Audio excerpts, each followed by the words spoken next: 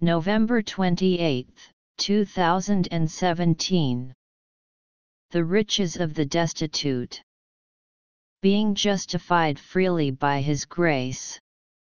Romans 3:24. The gospel of the grace of God awakens an intense longing in human souls and an equally intense resentment, because the truth that it reveals is not palatable or easy to swallow. There is a certain pride in people that causes them to give and give, but to come and accept a gift is another thing.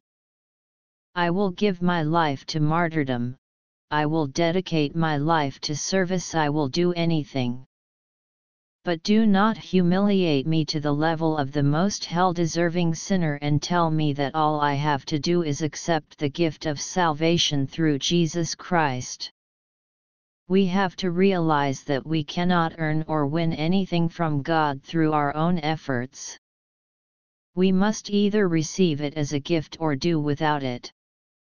The greatest spiritual blessing we receive is when we come to the knowledge that we are destitute. Until we get there, our Lord is powerless.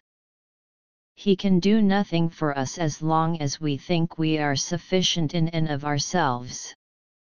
We must enter into His kingdom through the door of destitution.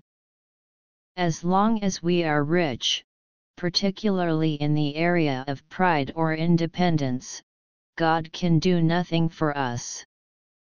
It is only when we get hungry spiritually that we receive the Holy Spirit.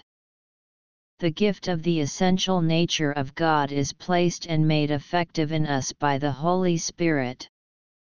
He imparts to us the quickening life of Jesus, making us truly alive. He takes that which was beyond us and places it within us. And immediately, once the beyond has come within, it rises up to the above, and we are lifted into the kingdom where Jesus lives and reigns. See John 3:5.